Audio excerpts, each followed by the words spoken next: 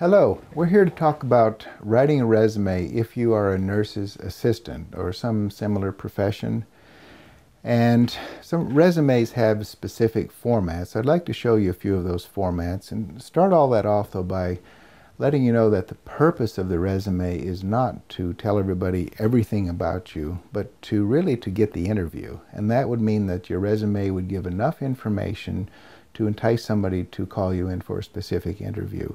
People do tend to not spend very much time, frankly, reading a resume, somewhere between 8 and 20 seconds. So you do want to make sure that your information is clear and concise and presents yourself to the reader in such a way that they would want to bring you in for a more extensive interview.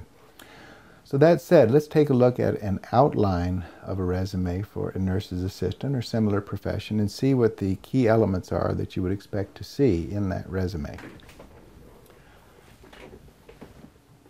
First, of course, you would have a name and whatever titles you have at this point, and your contact information, including street address, city, state, zip code, email, home phone, and cell phone, recognizing that cell phone needs to be distinguished as such because people are more likely to call you on a cell phone these days because they think they're more likely to get you at any time of the day. So it's important also to keep your cell phone on as much as possible, unless you're in a place where it really just shouldn't be on, in a movie or something like that, because you never know when you'll get a call from somebody that could be an interview.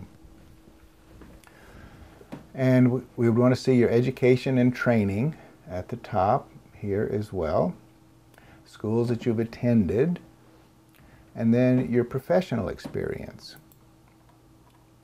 What organization have you worked at or are you working at now? Where is that in terms of city and state and the years that you were there?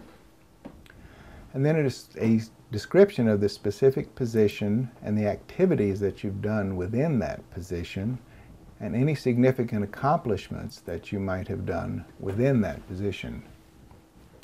And those can be anything from receiving awards for patient care or whatever it is within your organization, but anything that's significant that really frankly stands out. And then this actually would be the top of page 2 right here. You would want to see your name again and the page number and the phone. And if you had jobs previous to the one where you are now or most recently left, you would similarly include, under continuation of professional experience, the organization, the location, the years that you worked there, and again the description of the position and the activities. Similarly, significant accomplishments in that particular position.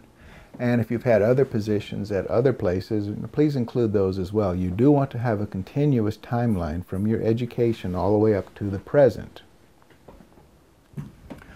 If you have any other awards or honors, this is a good place to put them.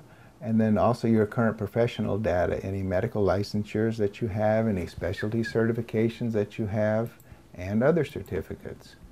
And I personally like to see some personal information on a resume, such as community involvement or hobbies and leisure activities. And the reason I say that is the person reading the resume may have some similar hobbies or similar leisure activities, and that can actually form the basis for a good conversation in an interview. Say you were both interested in, in running, something like that. So that's why I say it's a good idea to put what your personal activities are on the bottom of the last page.